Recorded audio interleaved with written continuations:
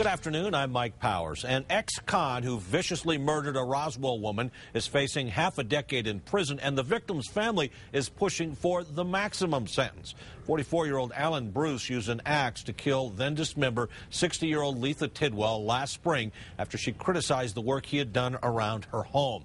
Late last year, Bruce pled guilty to second-degree murder and other felony counts. He was facing a maximum of 25.5 years in prison, but a group of volunteers investigated Bruce's past and discovered he had a lengthy criminal history. When they presented the evidence to prosecutors, they decided Bruce was eligible to be sentenced to 24 additional years behind bars. Friends and family protesters marched in front of the courthouse this morning in Roswell, pressing for the maximum sentence.